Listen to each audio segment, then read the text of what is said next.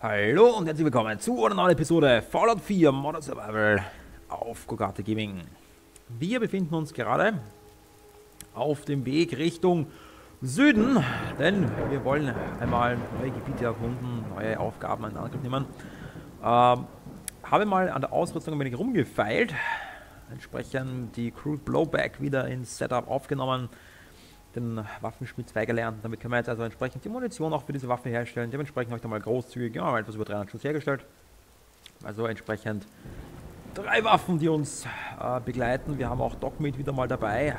Der gute Preston bleibt mal in Sanctuary. Wir haben jetzt im Prinzip diesen Salvage Beacon. Das heißt, wenn wir einfach etwas abtransportieren wollen, dann brauchen wir keinen Packesel mehr mitnehmen, sondern wir lassen einfach die Siedler das entsprechend abholen. Nachdem wir 3 Sender haben, können wir entsprechend mehrere Stashes hinterlegen, also alles kein Problem. So, dann schauen wir mal. Vielleicht kurz nochmal da rein. Chewie.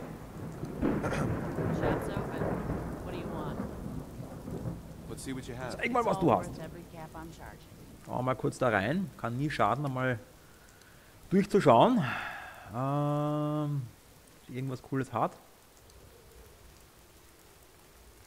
Sehe ich nichts Interessantes. Bei den Waffen, Kleidung auch nicht wirklich. Haben wir genug Wasser mitgenommen? Ja, haben wir. Voll bepackt. Ja, passt schon. Gibt's nichts Interessantes. Gut, Dogmeat, weiter geht's. Auf geht's, gen Süden. In den Süden, in den Süden. Ins Ungewisse. Das Ziel wäre mal, ja, die Overland Station. Da haben wir eine Aufgabe. Die Siedler dort haben Probleme und wir könnten denen möglicherweise helfen. Aha, hat Zigaretten. Na, immerhin. Lassen wir uns überraschen. Wir haben ja entsprechend hier schon einiges gemacht. Bis hier nach Lexington. Das ist die Stadt vor uns. Das haben wir auch gemacht. Aber südlich davon waren wir noch nie. Und ja, wir müssen hier aufpassen. Könnte sich ja noch das ein oder andere verbergen. Ja, hier zum Beispiel. Klein, aber fein. Wir brauchen noch natürlich eine Menge weitere Skills. Und dafür brauchen wir Erfahrungspunkte. Das heißt, wir müssen leveln. Besondere Computer-Skills könnte man brauchen, dass wir entsprechend dann jetzt einen Power Armor holen, den wir gefunden haben da oben bei Tempins Bluff. Und hier zum Beispiel ist auch was.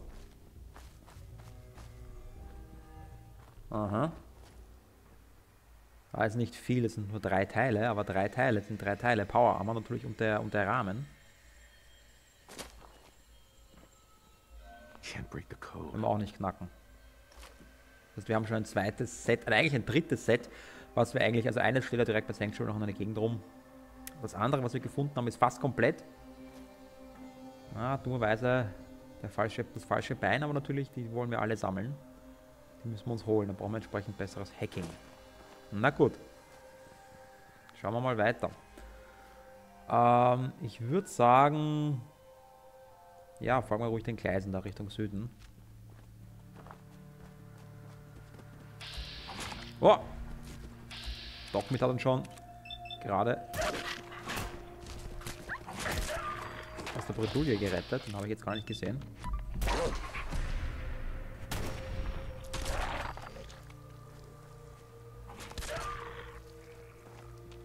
Noch einer wie Dogmeat.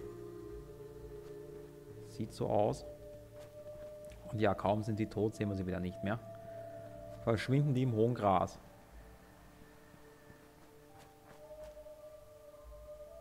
Da ist er.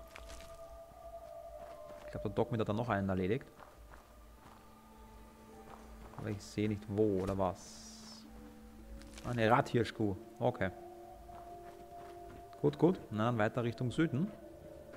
Ab hier sind wir in Terra Incognita. Da waren wir noch nie. Wir folgen einfach mal dem Marker, den Questmarker Richtung Süden. Das ist unser Ziel, unser erstes. Da wollen wir hin. Menü, den haben wir da. Oh! Oh!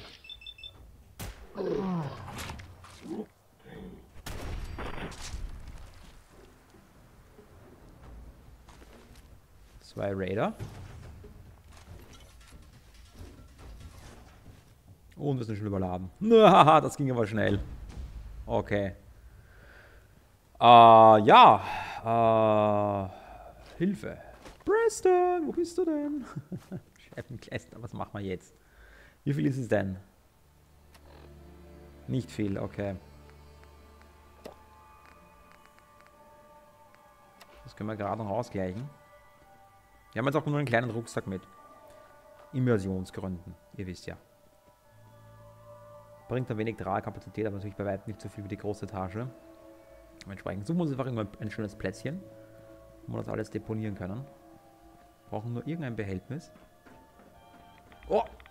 Strahlung, Strahlung, Strahlung, Strahlung. What the fuck?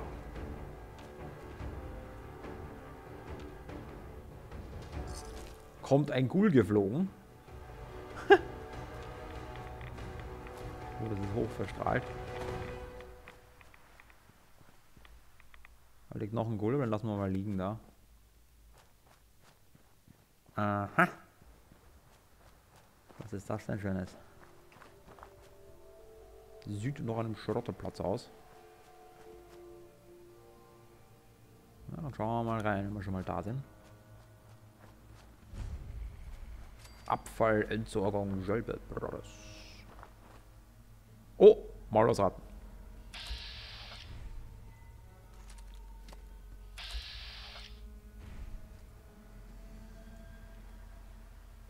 Aufpassen. Wo eine ist, sind mehr. Viel mehr. Wo ist sie denn? Da ist sie. Wo hast denn du hingeschossen, du Depp?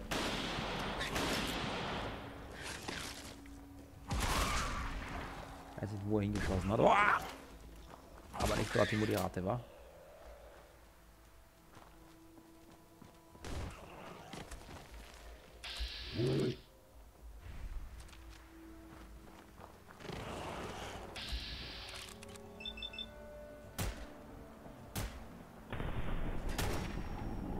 Da haben wir keinen Auftrag mit dem ganzen Schrott da, weil die stehen direkt hinterm Schrott. Zum Teil. Okay. Machen wir es so. Das ist nicht wirklich meine Bedrohung der Bewaffnung.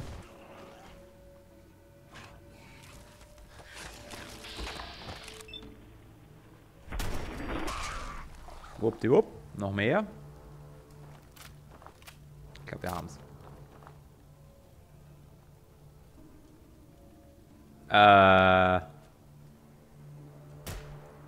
LOL.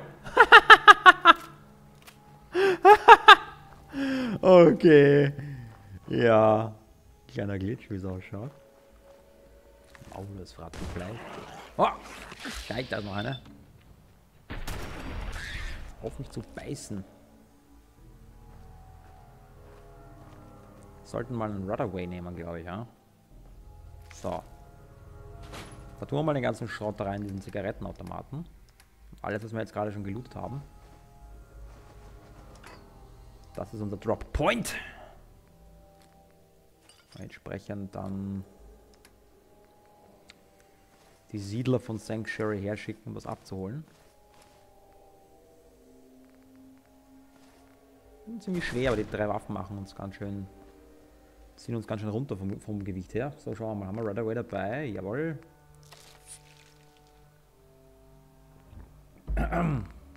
Entsprechend das gleich einmal behandeln. Was zum Essen? Nicht, das ist roh. Red Stag Meat, nein. Nicht den gegrillten Hirsch. Haben wir irgendwo Maulwurfsratten hatten? Ah, Köterkalle da. So. Jawohl. Sind wir noch hungrig? Aber schauen wir uns mal irgendwann ein Lagerfeuer finden. Vielleicht können wir da was machen. Ah, eine Kronkorkenmine. Sehr schön. So, also nur mal dieses Gebiet einmal ein wenig durchforsten. Schon mal da sind. Oh! Ja, mal aufpassen. So. Haben wir hier eine Leiche. Child of the Atom Rex. Okay. Na, dann schauen wir uns mal um da. Leichte Verstrahlung. Ist irgendwo eine Strahlenquelle. Ah ja, da hinten. Aha.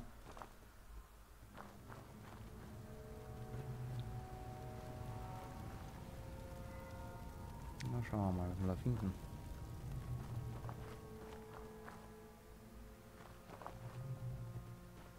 Jetzt haben wir gerade das... Oh! Jetzt.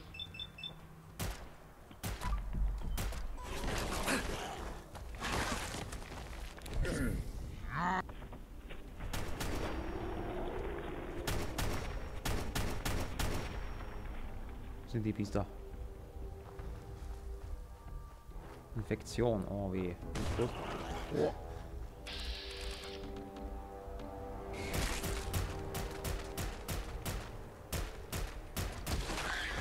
Das Biest ist aber verflucht schnell. Oh. Schauen wir mal schnell, was haben wir da uns eingefangen? Wahrscheinlich eine leicht hungrig, unterdrückte Immunität, Lethargieinfektion. Okay, haben wir Antibiotika? Ja. Dafür brauchen wir Unmengen an Ressourcen. Ha. Schauen, dass wir irgendwo Nachschub holen, weil damit habe ich nicht gerechnet.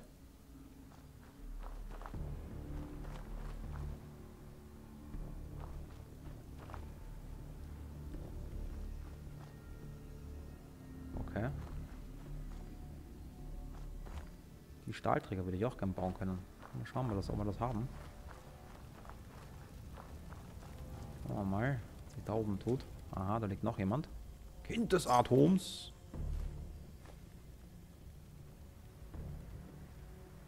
Schaut sehr gesund aus. Munition.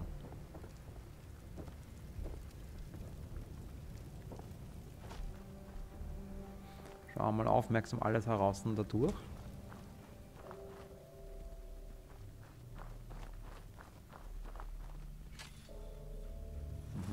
Da ist was.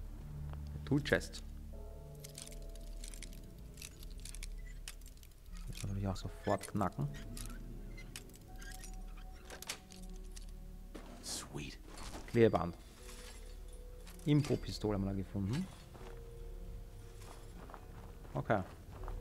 So, in dem Eck waren wir in dem LKW da drin, oder in diesem Truck-Wrack eigentlich. Schauen wir mal da an. Ah, da liegt noch jemand. Nummer 3.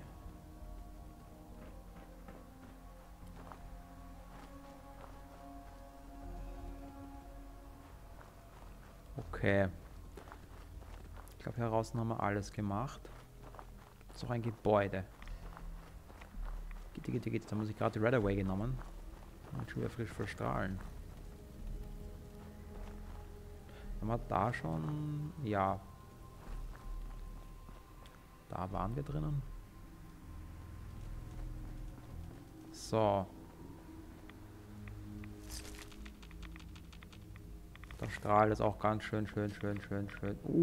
Ja.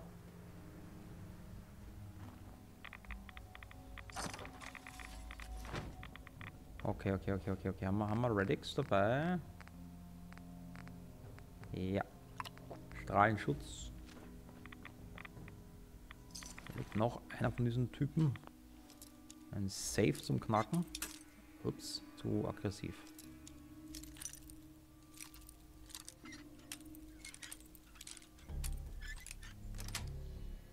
Treffer. Yes. Impro Revolver. Was ist das? Hacking this is beyond me. Okay, kann man nicht hacken. Gut, Doc, mit nichts mehr raus hier. Ich glaube, wir haben alles geholt, was es zu holen gab. Okay. Und da noch was drinnen? Ja, Nuka Cola. Okay. Gut, dann laden wir mal den ganzen Schrott da rein. Mal schauen. Also noch einlagen können. Munition ist okay. Das fällt in der Menge nicht ins Gewicht. So. Impo-Revolver, Scharfschützengewehr. Impo-Revolver. Haben hier Kleidungsteile. Ja, Radar. Versteift, umgürtet. Tun wir da auch rein. Macht was? Ja, die Laune der Green Dress, das ist auch nicht von uns. Okay. Ja, und dann können wir vielleicht ein bisschen... Na, die Moral Junks sind, glaube ich, die gekochten, gell? Ja. Nehmen wir mit, das Rohe könnte man noch mitnehmen, nehmen wir das Stock, lassen wir das Stock mit. Also ist das Hundefleisch da. Und die Teerbeere lassen wir da und die Sweet Roll lassen wir da. Ja. Okay, sollte passen. Und dann müssen wir schauen, wo wir den Savage-Picken haben. Da haben wir einen. So, tun wir da rein. Sanctuary Hills. Und das Salvage-Team holt das Zeug da ab. Wir brauchen uns um nichts mehr kümmern. Gut. So, ich würde sagen, wir machen uns ja genau Richtung Süden weiter auf dem Weg. Kurz einen Stopp da eingelegt, wenn wir das schon mal gemacht haben. Da im Westen ist auch ein POI, den lassen wir mal in Ruhe. Wollen zügig vorankommen. Jetzt wieder ablenken lassen, links und rechts. Kommen wir nicht voran.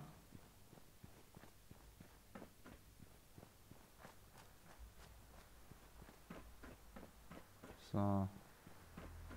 Da unten ist die Brücke. Und da haben wir ein paar Roboter. Grey Garden entdeckt.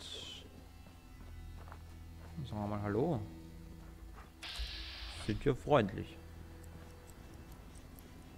Ready to begin your fabulous shopping spree?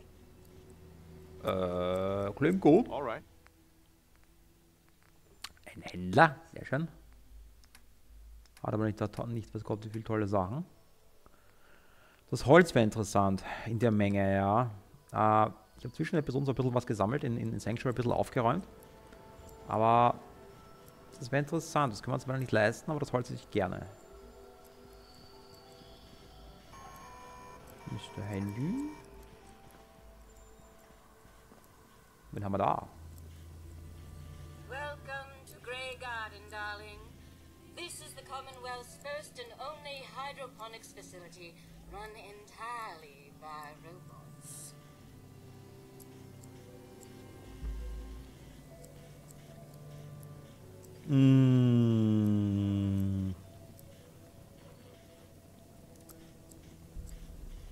Der Ort kommt mir bekannt vor. Ich glaube, ich habe mal einen Beitrag darüber gesehen vor dem Krieg. This place seems familiar.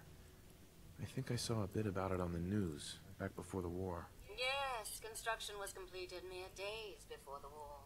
We were able to survive and continue our operations only because our creator made us fully self-sufficient.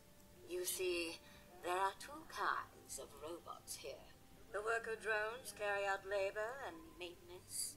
We supervisors, that is myself, green and brown, possess sophisticated cognition processors. We are capable of complex analysis and decision-making, a testament to the genius of our creator, Dr. Edward Gray.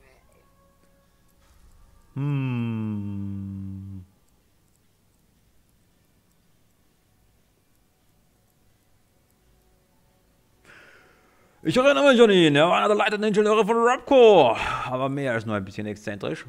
I remember him. He was one of Robco's senior engineers, but more than a little eccentric. That's the second time you've said that you remember something before the war.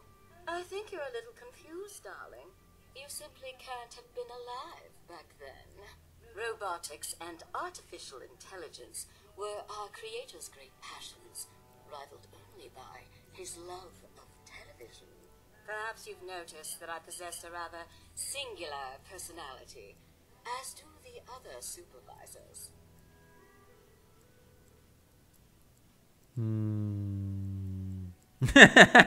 Eine Blechbüchse, wie der Fatale spricht, bleibt noch immer eine Blechbüchse.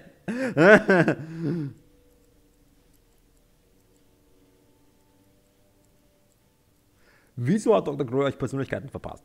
Why did Dr. Gray give you these unusual personalities? Genius is restless, darling. It abhors stagnation. Dr. Gray was tired of the standard Mr. Handy personality. He looked to his favorite television characters for inspiration, and we are the result. A few other things you should know. Talk to Green if you need supplies. If it's caps you require, Brown might have a few odd jobs. There's one other thing. The question, really. Tell me, darling, what do you think of the water around here?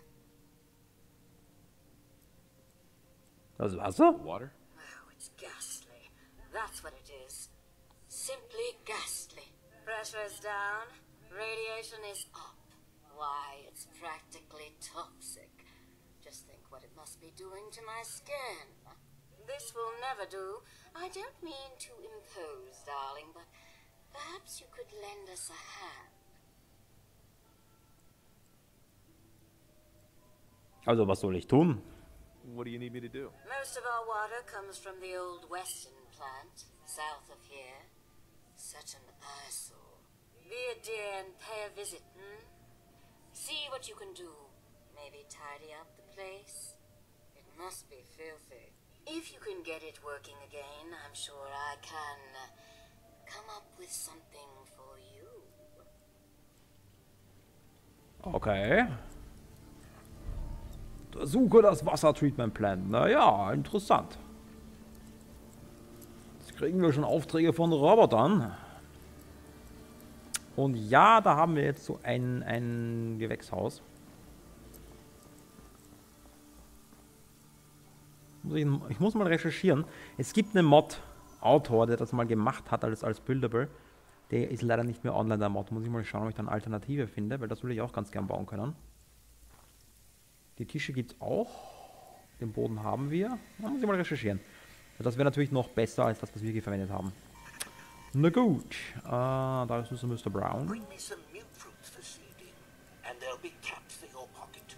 Off you go then. Brown. Caps for mute fruits. That's the way.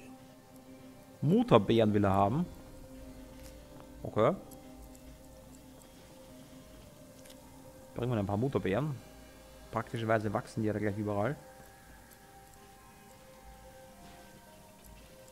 Have you looked into our little water problem, darling? Eins nach dem anderen, ja. If you're looking to trade, then let's make a deal. Wo ist er? Wo ist er? Wo ist er? Der Mr. Brown.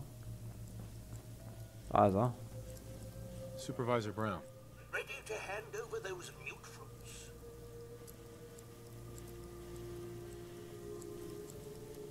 Ja, ich nehme die Kronkorten. I'll take those caps now. Jolly good. Okay. Noch irgendwas? Brown. Well begun is half done. Lovely weather, what? Okay. Do see about that water, won't you? Ja, ist ja gut. Wir machen da. Wir kümmern sich um dein Wasserproblem da. Eins nach dem anderen.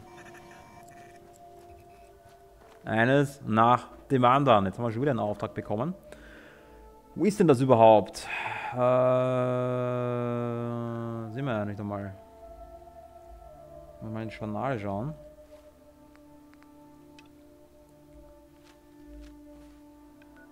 Am Südwesten.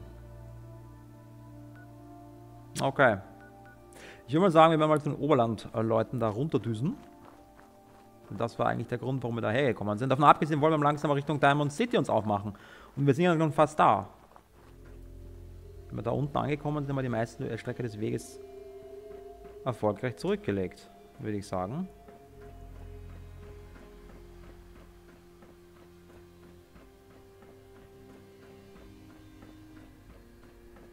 Schöne Gegend.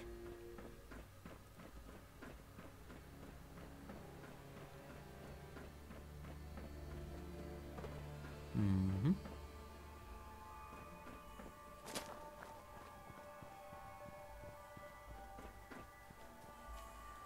Das sieht auch verlockend aus, aber schauen wir mal weiter. Das ist die große Gefahr, wir dürfen uns nicht ablenken lassen. Verwilderter Alpha-Mischling, okay. Ups, der hat das überlebt. Na gut, dafür haben wir jetzt immer automatische Waffe mit.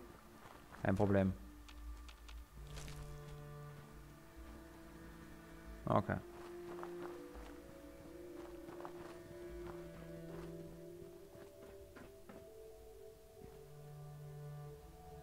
So, das ist Oberland. Da sind wir ja schon. Ah ja, da ist der Questgeber. Ah, apropos, ja, darf ich mal kurz? Was trinken, ja, sehr schön. You've got to help. My sister's been kidnapped.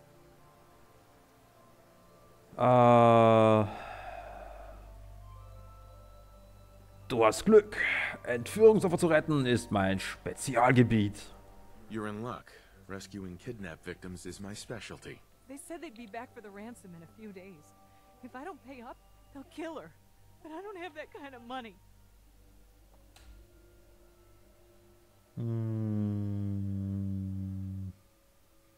Weißt du, wo sie hingebracht haben? Do you know where they took her? Well, I'm pretty sure. I'll mark it on your map. We asked the Minutemen for help, but I didn't really think anyone would come. Just bring her back safe, okay?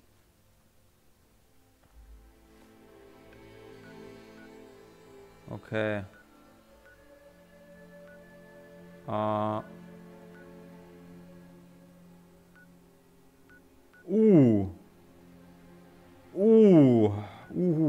Das ist eine üble Gegend.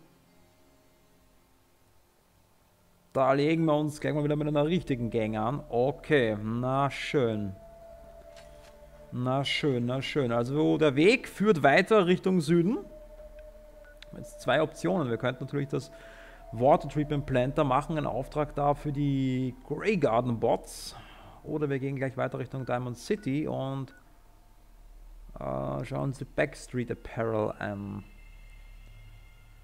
Aber das ist eine gefährliche Gegend. Naja, machen wir das mal. Machen wir das mal. Aber ich würde sagen, wir werden uns mal Richtung Diamond City aufmachen. Das heißt, ich werde mal schnell die Markierung hier setzen, dass wir da hinfinden. Und werden uns mal die Stadt anschauen, denn diese Backstreet Apparel ist ja quasi dort gleich ums Eck. Umso mehr ein Grund, sich in diese Richtung aufzumachen und einmal die Gegend zu erforschen. Wir werden dann entsprechend morgen an dieser Stelle fortfahren. Hoffe, die heutige Episode hat euch gefallen. Wenn ja, dann hinterlasst mir noch ein Like und subscribe den Channel, wenn ihr wissen wollt, wie es in dieser Let's Play weitergeht. Morgen ergründen wir dann Diamond City und werden diesen Siedler von den Banditen retten. Hoffe, jetzt dabei. Vielen Dank fürs Zusehen und bis bald.